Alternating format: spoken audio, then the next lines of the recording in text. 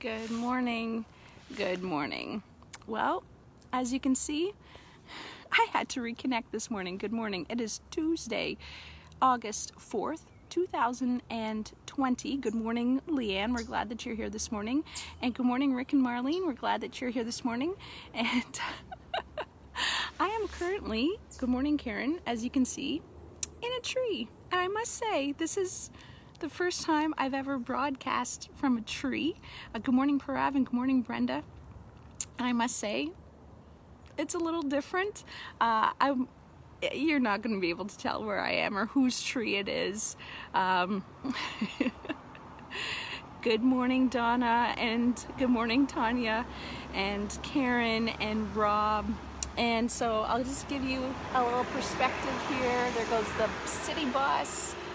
And good morning, Ellen. And so I just thought, well, let's do things a little differently this morning and let's just sit in a tree. And so I'm sitting in a tree. But it is still going to be a really good day. This just makes for a very interesting start to the day. Good morning, Joyce. And good morning, Gary. We're glad that you're joined us this morning. Yes. And so we are still in this series on waiting. And so the passage today is actually from Psalm 52. And David wrote the psalm. If you want to open your paper Bible, and that's why I have my glasses on this morning, is so I can actually read it. So we're gonna pray first before we get into the word. So, dear Lord Jesus, thank you for today. Thank you that you are good. And Lord, as we open your word today together, we ask that you would speak to us through the power of your Holy Spirit, opening up our hearts and minds to what your word says and help us to apply it to our lives. In your name, amen. Okay, so we are in Psalm 52 this morning, and the passage is actually verses 4 to 9. And King David wrote this passage when Doeg the Edomite had gone to Saul and told him that David has been with Ahimelech, which was the priest at Nob. And so that story actually takes place, if you want to flip back in your Bible, in 1 Samuel. Let's just see. 1 Samuel. Yes, turning pages in your Bible while sitting in a tree and holding your camera is always very interesting. All right, so here we go. So in chapter 22, King David is fleeing, or 21 and 22, King David is fleeing from Saul.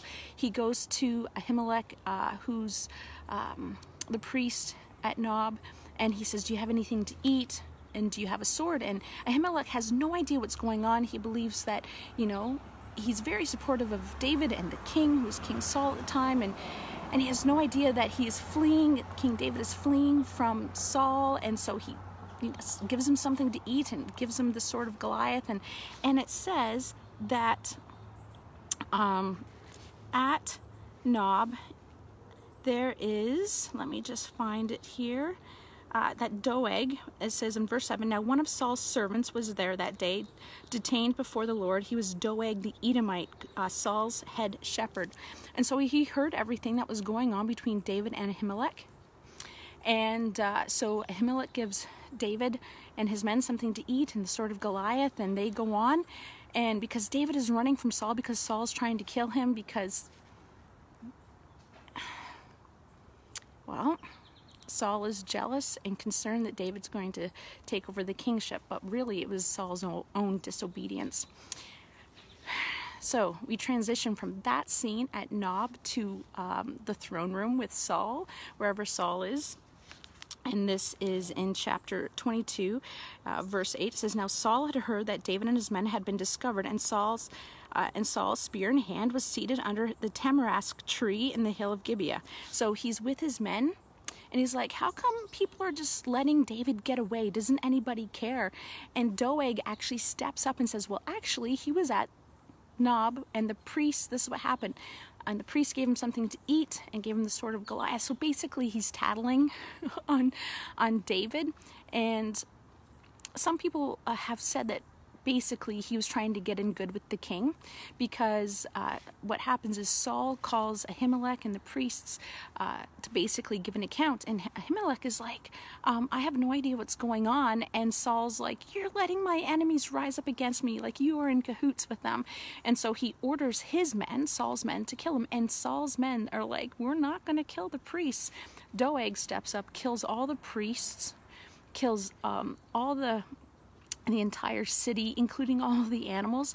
And some people feel that it's to get in good with Saul, right? He was trying to advance his own estate with Saul. And so this is where Psalm 52 comes in, all right? Because basically he is like, what is going, like David is mad, because what happens is one guy gets away from the slaughter at Nob and comes and tells David, and he says, I knew when I saw Doeg there that he was going to tell Saul. Like, he knew.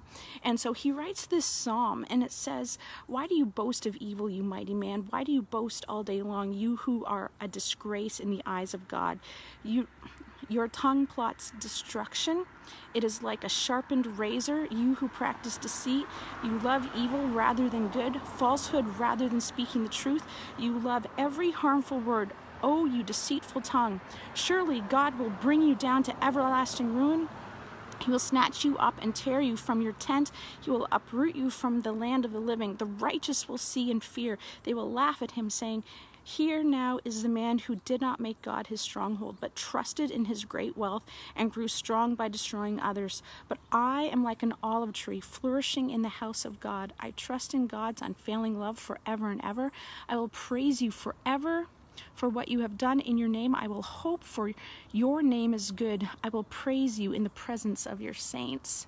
And so David is saying, like, Doeg, you're trusting in your own ability to bring you wealth and sustainability and peace, but I'm trusting in God, and I'm going to let God deal with you. Because so Doeg was right. He was basically tattling on Ahimelech, and because none of Saul's men wanted to kill the priest, because they knew that they hadn't done anything wrong. But Doeg was like, no, I'm going to use this situation to further my own estate. And David is like, what you did was wrong. Like, you needed to trust God to look after the situation, because that's what I'm going to do. He says in verse 8, but I am an olive tree flourishing in the house of God. And the cool thing about olive trees is they're really hard to kill. That's one of the I thought when I read that passage, and I'm like, I had already planned to come and sit in a tree today, but it was really cool that there was a passage on, the passage was about trees. But olive trees are known to live like 2,000 to 5,000 years. They are drought resistant, fire resistant, like they are long living, healthy, resilient trees.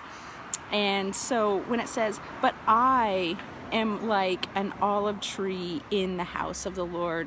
So I'm going to stay in the house of the Lord. I'm going to stay close to God, because it says, I will trust in your unfailing love.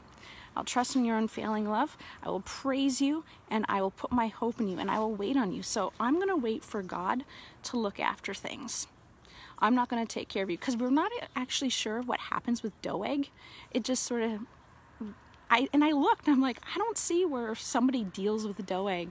So we're kind of just trusting that God worked it out, and we believe that that's what he does, because if you flip over to Romans, and I'm going to flip over in my Bible here to Romans 12. Yes, flipping.